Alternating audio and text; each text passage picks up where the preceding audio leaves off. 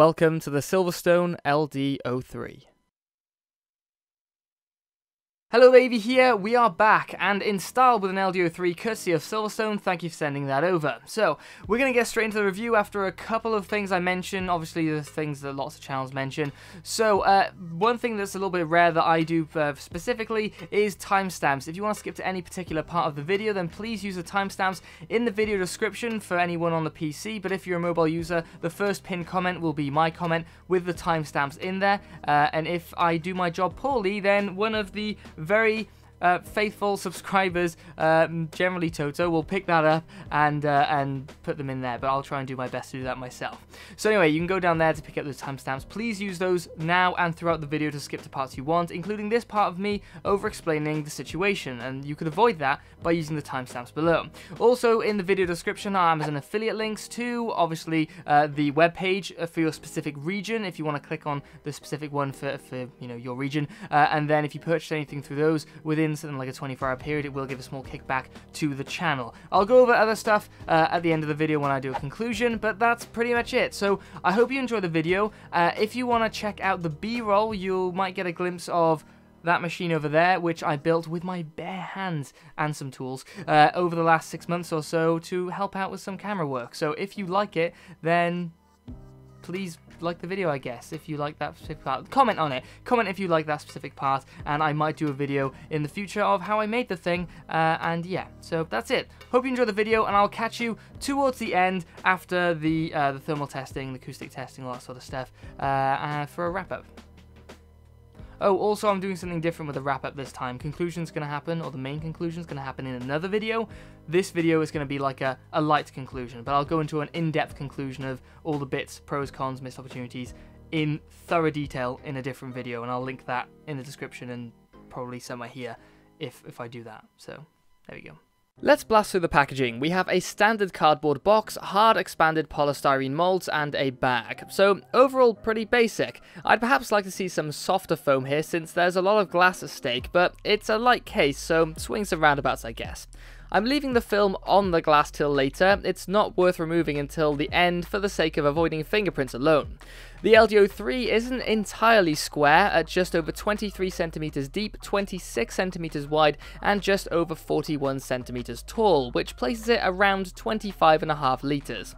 Compared to the other ITX cases on the market, it's a couple of liters smaller than the NZXT H200, about 27 liters, 5 liters larger than the Cooler Master ITX H100, about 20 liters, and a couple of liters larger than the Thermaltake Core V1, about 23 liters. Not that it's in competition with any of them specifically, just more of a reference for size comparisons. But it is worth noting the LD03 has a smaller footprint than all of them, and most ITX cases generally, so it's an option for those of you who want a proper desktop setup, if you know what I mean.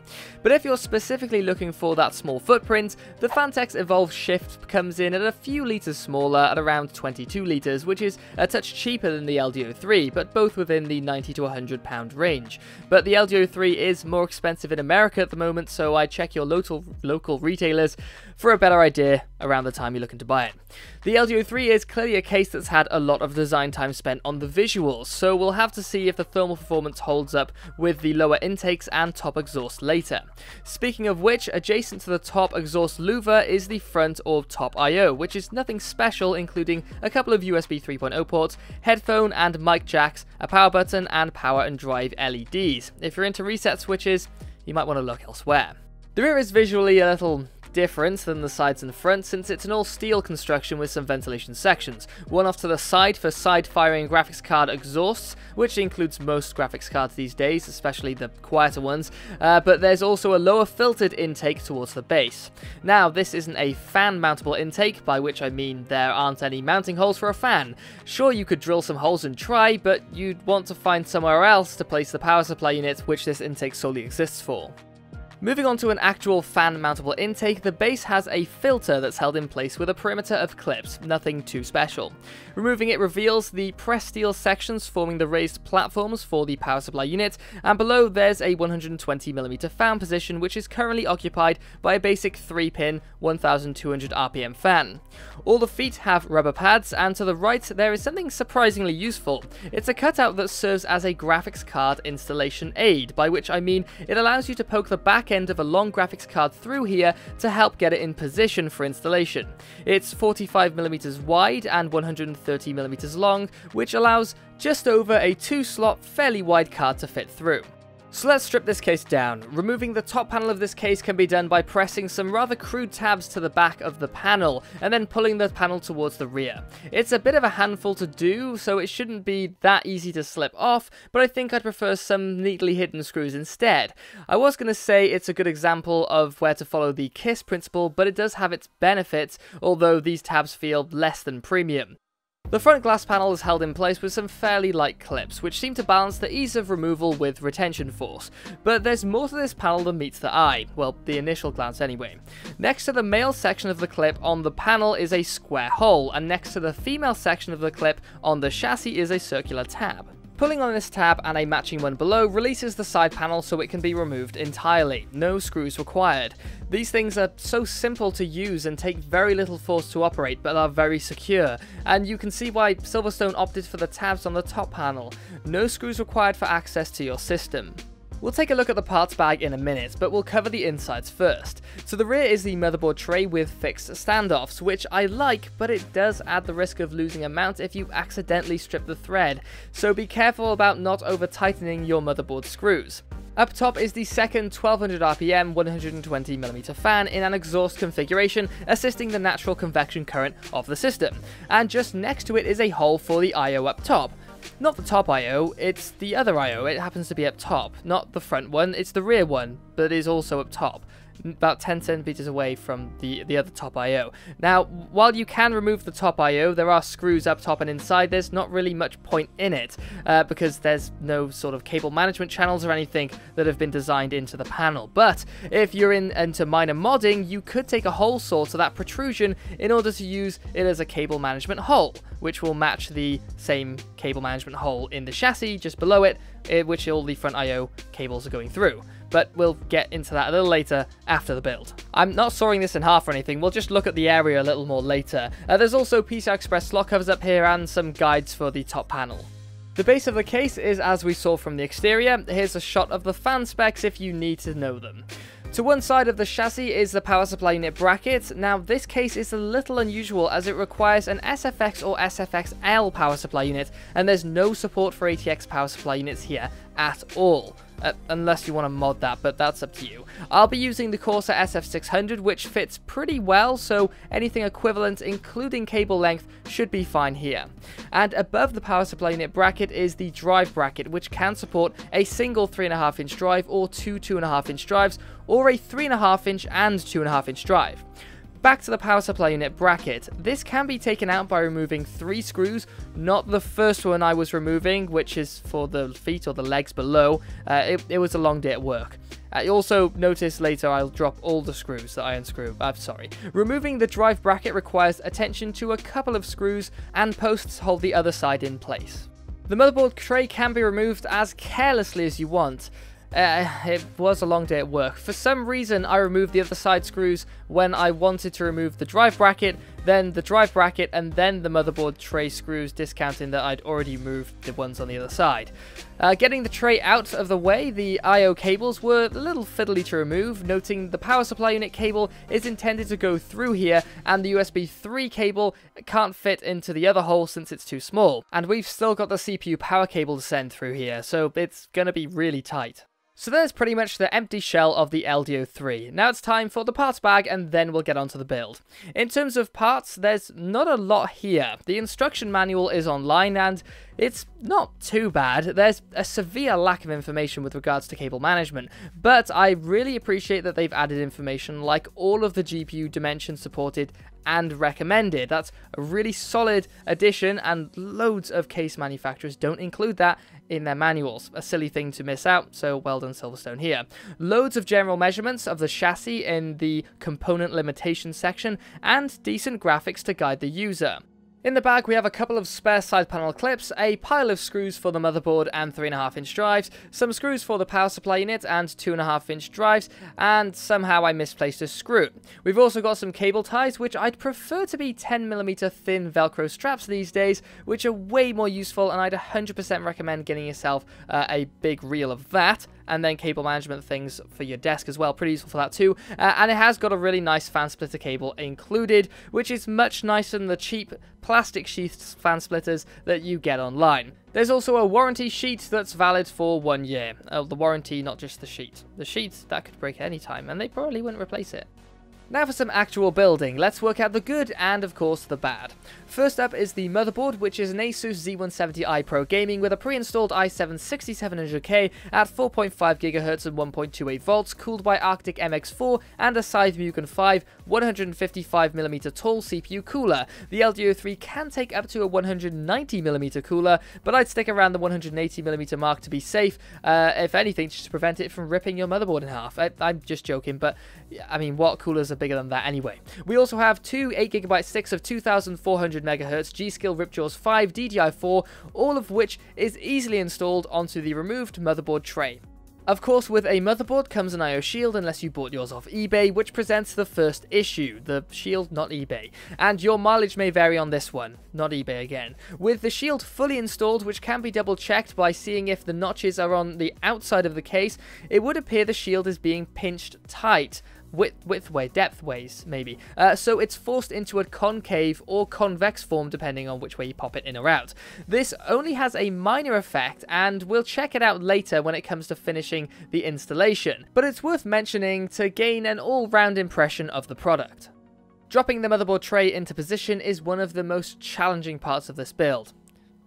Well, if that's one of the most challenging parts, it's got to be pretty good. Well, that's not the whole picture. It's not dropping it in, it's installing it, which is an issue. Sure, you can just throw the screws in and call it a day, but not if you want the best looking results anyway. To get those, you'll want to detach the tray from the case and then use the cable management holes around the VRM to route the power supply unit, USB, audio, CPU, and fan cables if you want, but I need to change the fans out later for more testing, so I'll leave those exposed at this point. I felt I had to remove the cooler to make all this work, since I was constantly nudging it with my hand, and the last thing anyone wants is some sort of CPU problem later from wrenching on the CPU socket with the cooler, and imagine what it would be like with one of those 190mm coolers that this thing can manage. All the cables will run through the larger hole in the tray, since all the cables that are worth cable managing are right next to this hole. I don't think there's much point in the other smaller hole. I didn't use it at all. I'd like to see a larger hole for the cable management here, although this is limited by the drive bracket that sits close to the larger hole, but there are a few millimeters to play with, so maybe a minor improvement there would be great. Now, all of that was sped up and heavily edited. All in all, with the figuring out, trial and error, complications with the undersized hole, etc., it took the best part of 30 minutes just to get the motherboard tray fixed into position. Overall, that's not awful, but it could do with some improvements. Now for the power supply unit. This is the Corsair SF600. Again, this case only accepts SFX or SFXL power supply units up to 130mm deep, this one being 100mm deep. That'll cost you around $100 or £85 minimum for a 500 watt unit. EVGA, Silverstone, Be Quiet and Corsair are among all of the cheapest ones around. I recommend getting something with the largest fan as possible, to keep the noise to a minimum. Small fans get louder.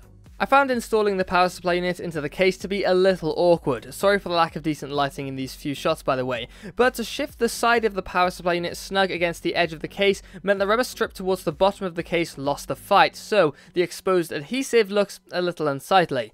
In all fairness, this gets hidden by the graphics card and cables later on, and getting a line of sight with this thing is very demanding, so it's really not worth worrying about at all. So all that's left to do is to secure it in place with a few screws and hook up the pass-through cable, which, if you didn't know, leads through to the top of the case next to the motherboard's rear I/O. At this point, we can hook up the motherboard and CPU power cables and replace the CPU cooler. Now for the drives, or drive in this case. Again, with the additional holes on the far side, you can install a 3.5-inch or 2.5-inch drive next to the one I'm installing now, which for the test system is a 1TB Crucial MX5. Once fixed into the drive bracket, it can be replaced into this case by slotting the lower holes over the posts on the motherboard tray. Then the two screws can be replaced on the other side, which I would have shown you, but I misclicked the record button and then recorded a pile of nonsense instead. But I can show you the connectors going in place, which is nice. Something that is not so nice is the sight of the cables, but there's not a lot that can be done about this. You could try and make it a little bit neater, but it all needs to be bunched up in the end to fit in a full-size graphics card, which makes it really tight. Also, I hooked up an NZXT Grid Plus V3, which controls all the fan speeds on the fly, great for acoustically limited testing later. Also, on that note, you can actually use Hardware Info 64 to do the same thing, which I found out earlier today. Now for the graphics cards, on top we have the cover plate and the slot covers, and with those removed, the card can be dropped into position. Remember, the hole in the base of the case to the right helps with installing very long 2-slot cards, but won't help you with anything 2.5 slots or thicker. And to confirm, up to 309mm long, which is tight, but the hole to the base does provide a little bit of relief. And if you take the filter out, then you might even be able to go further than the 309mm if you really had to. But again, no thicker than 2.5 slots I would recommend. And I've got another 50mm of side clearance, which is heaps for nearly any card. This is the EVGA GTX 1070 for the Win edition, so if you're thinking your card is really wide and might not fit, which would be insane as far as I'm concerned, just look at my card and see how much room the difference is, as it were.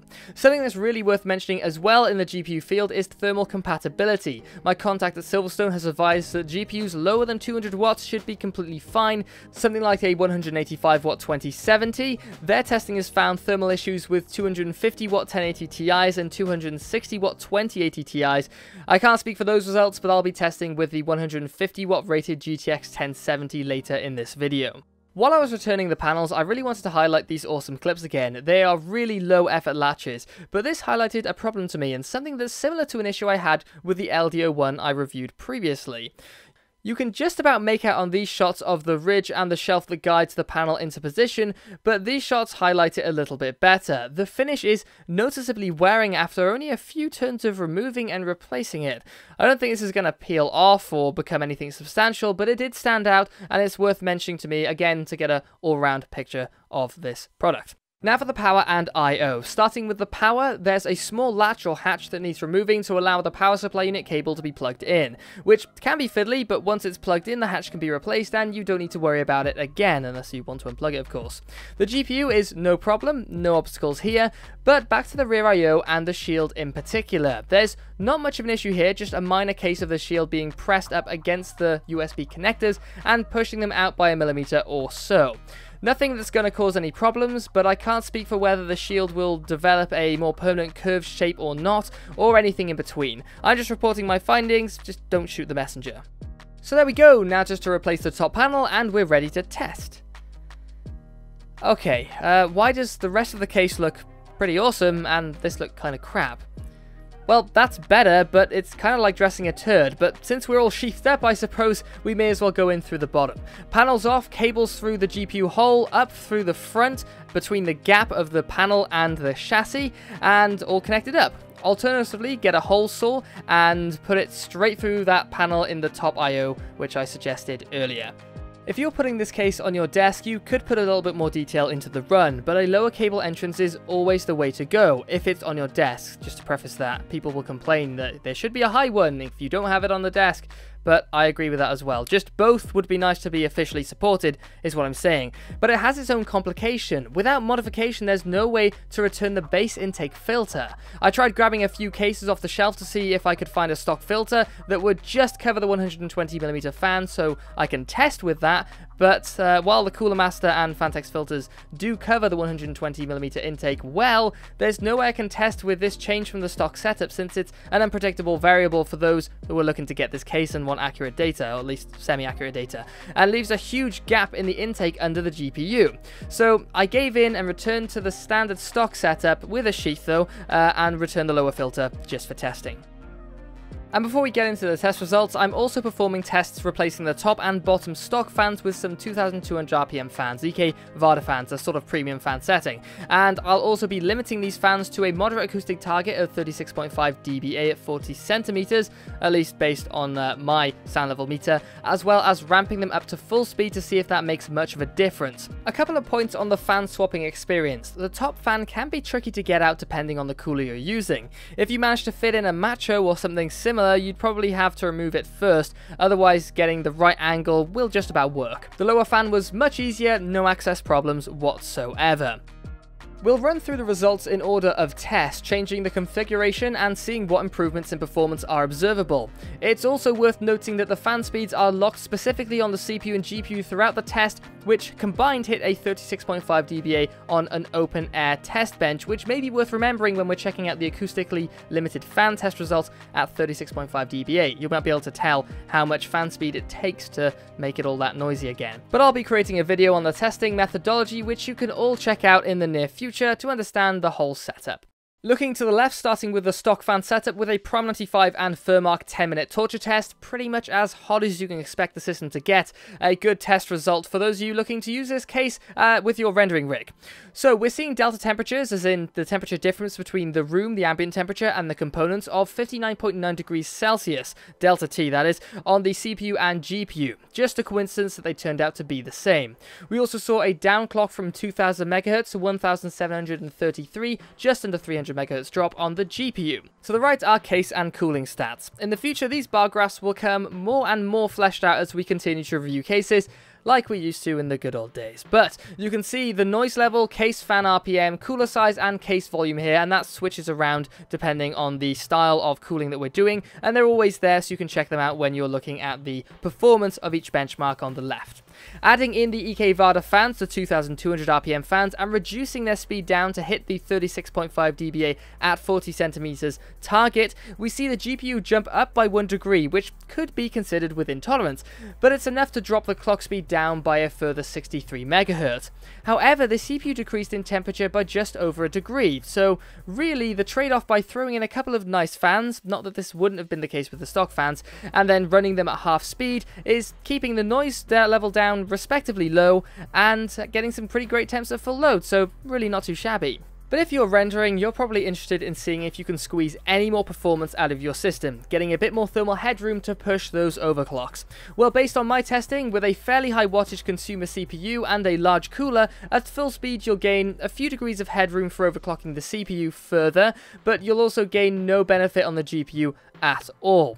The fans just don't create any airflow in that section of the case, hence Silverstone's GPU power limit recommendation of just 200 watts. Well, just 200 watts. You can get lots of cards for just 200 watts, but 200 watts. But considering this case is a bit of a showcase, some tempered glass all over, a nice little compact rig, some water cooling probably wouldn't go amiss, and that would probably solve your problems of the 200 watt barrier. It turns out there's a lot that can be derived from one test, so let's try and blast through the rest.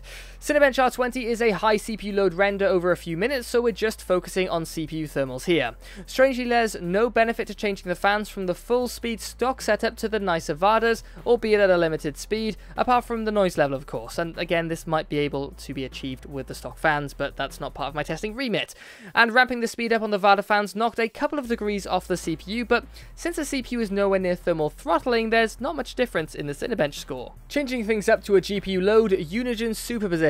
Here we see the temperature go from, on the GPU by the way, 45 degrees Celsius with the stock fans, then up to 47 with the premium speed limited fans, and then down to 44 degrees, which is only 1 degree less with the 2200 RPM fans compared to the 1400 RPM fans that was stock, so really not a huge difference. From my testing, you'd lose about 0.1 of a frame on average, and if that worries you, I'd avoid ever having kids or owning a home. Just don't take responsibility for anything, is I think my recommendation. The same pattern can be applied to Hitman. There's a slight rise in temperatures going from the full speed stock fans to the acoustically limited premium fans, and then a noticeable drop down just below that of the stock fans with the full speed fans.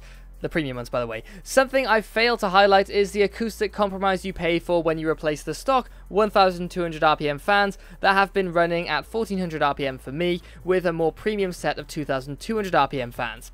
Here in Hitman, between the stock fans at full speed and the acoustically limited premium fans, we see just over a 2 degree increase in GPU thermals, while seeing just over a 4 decibel weighted reduction in noise levels.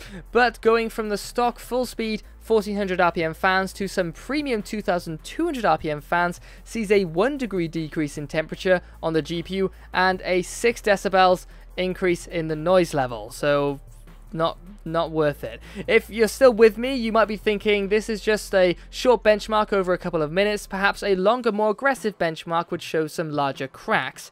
So looking back to the Prime95 and FurMark test, we see a 4.5 degree difference between the stock full-speed fans and the premium full-speed fans for a 6 decibel increase in noise levels, which again, I just don't think is worth it. At this point, I've already gone through 800 words on the test results alone, so I'll quickly explain that I have tested with Firestrike and Realbench as well, but only for the 36.5 dBA setup, since I think that's the most realistic and recommendable option, and frankly I haven't got the time to do all the tests for all of them. It's just not possible. It's about 2 weeks in that I've been doing this already. We don't need to analyse these since there's nothing really to compare it against. They are just numbers in a vacuum.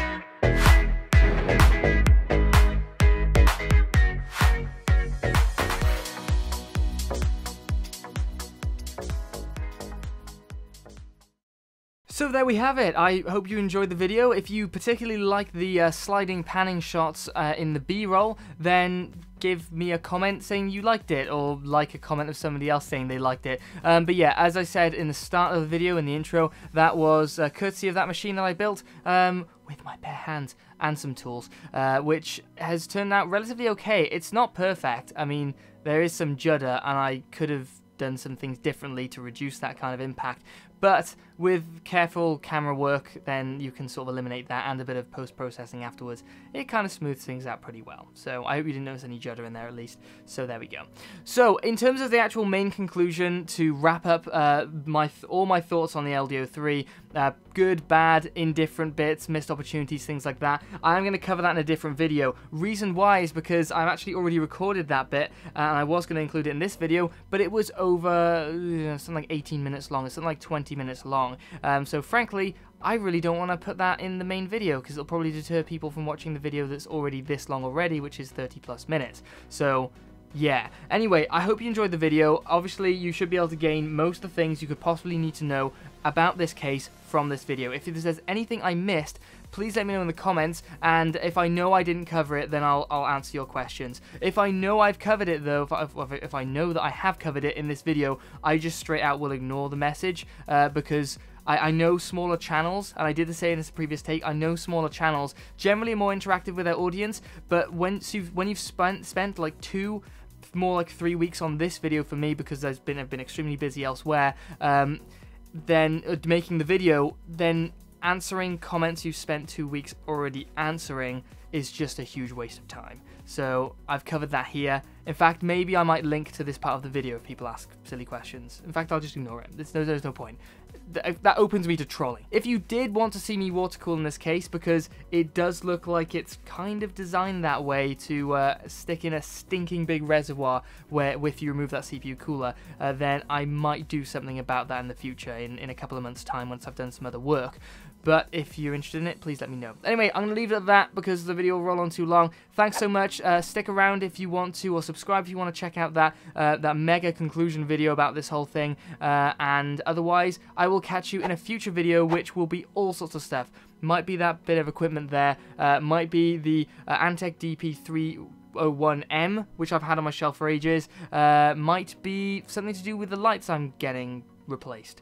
Might be probably just cases, to be honest. But yeah, anyway, and CPU coolers. Cheers, guys. I'll catch you in the next one. Bye-bye.